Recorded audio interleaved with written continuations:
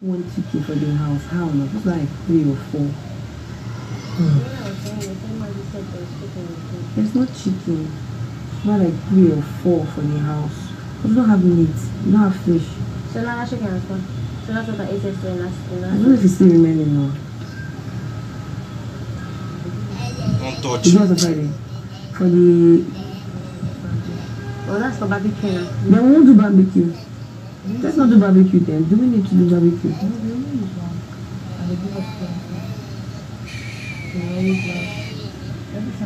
So they give us fish and chicken for barbecue. I think that's the only time I actually eat protein. Last time it was just chicken and Only? I didn't even eat steak. All I ate the first time I was chicken. the steak was not hard meat that smells in it.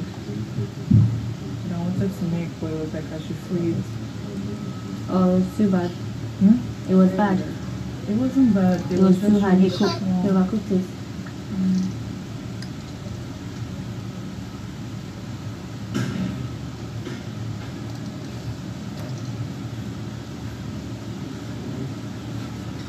You want to talk, please? Are they come? Let's see. Ah, wait, how are you trying? Price is always solicited.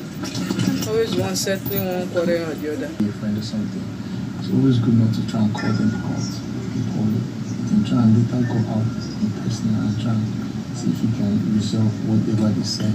So regarding the issue of white hair, right? Yeah. But that's not okay. I understand what you're trying to say. That's not his personal life. That's a phase in his personal life. He was just saying it's a different thing. Honestly, it's a different thing if he was like talking about his personal journey, blah blah blah, and that's been doing.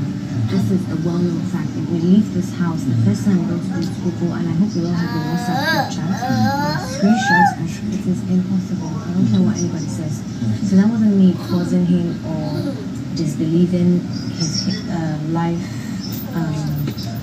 He over-exaggerated his long hair. I'm not saying he didn't have long hair. And to be fair, and this is not a race thing, I'm black and white. I'm struggling with hair growth.